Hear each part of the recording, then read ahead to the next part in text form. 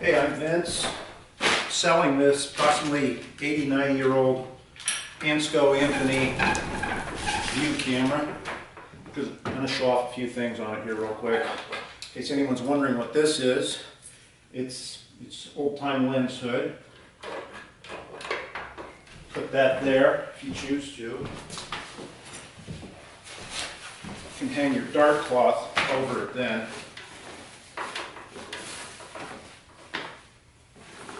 Making a makeshift lens hood.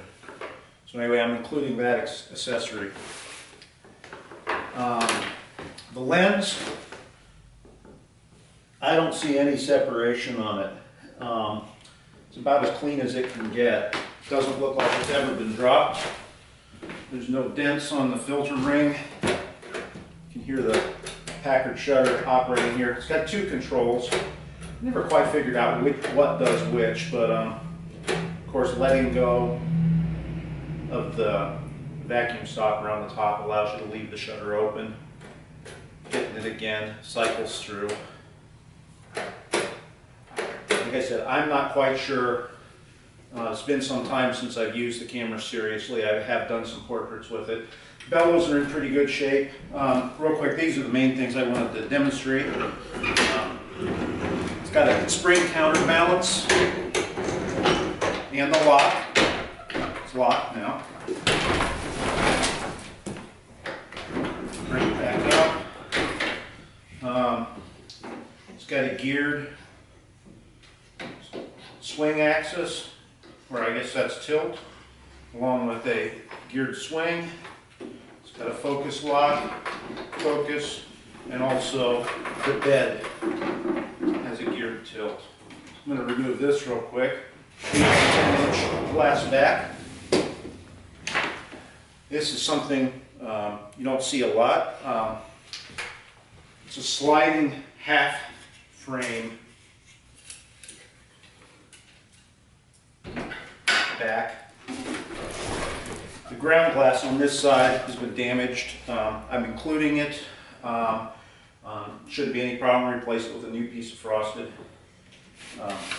Lock here for each half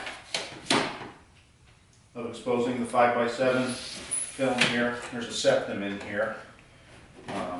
So anyway, you can compose, mark off your half frame view on the glass that would be here.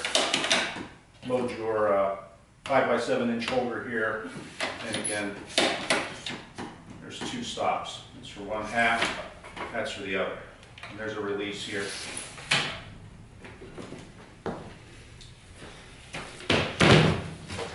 There's also a standard 5x7-inch back.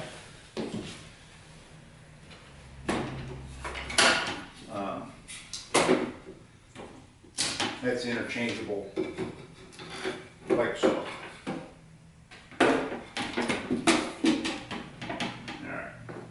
About all I got to say and show for it. I've got 3 8x10-inch holders that go with it. Bellows are in pretty good shape. Generally, camera this old, I'd recommend draping your dark cloth after you're done focusing over that. But I have used it in studio with electronic strobe and have not had any problems with pinholes at this time. It's not a real elaborate bellows, but like I said, it's still fairly flexible, and I don't have any pinholes in it at this point that I'm aware of. Like I said, we're dealing with a 90-year-old piece of equipment, and I have every reason to believe that is the original bellows. There are some holes drilled over the years, various places.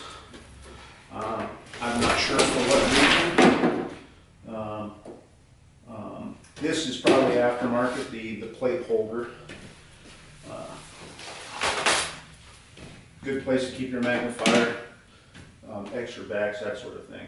I don't know what else to say. Take the lens off here real quick. I have always gaffer taped the slide on here. I don't want to risk this lens ever being dropped. I'll take some more detailed pictures here of it though.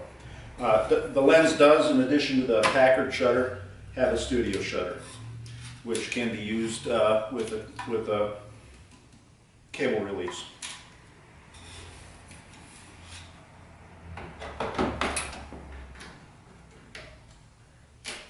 putting that tape back. Anyway, happy bidding. I haven't used it that much. I have made a number of portraits about a decade ago with it, but I've got a metal camera, which I prefer to do my large format work with, and 8x10 is just not something I'm interested in working with anymore, although the 5x7 inch formats are of interest to me. That's all. Thank you.